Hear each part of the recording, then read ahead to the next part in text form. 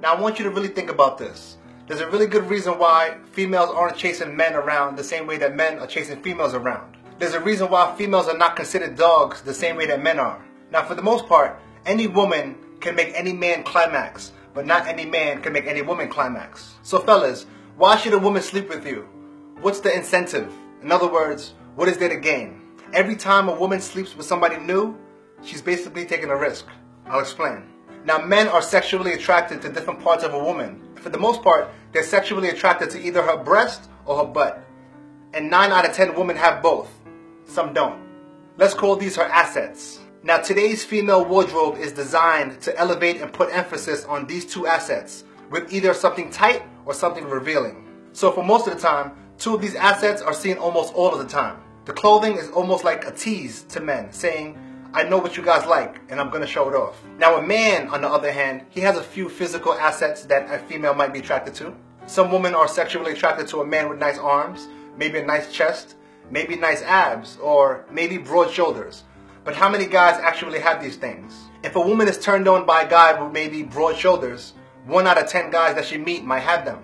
Or if a woman is turned on by a guy with nice arms or nice abs, she might bump into 3 guys that have them, but they'll never be seen because they're covered by a shirt most of the time.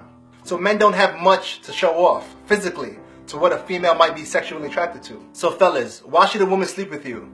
Is it because of what you can do in the bedroom? But how does she know that? She would basically have to take a risk to find out. She might like big, you might be small. She might like thick, you might be thin. She might like curvy, you might be straight. She might need an hour, you might be a minute. So what's the incentive of a woman giving it up? What does she have to gain? Every time a woman lays with somebody new, she's taking a chance of not even being satisfied, and a chance of getting her emotions all screwed up. So maybe it's better that females are not like men.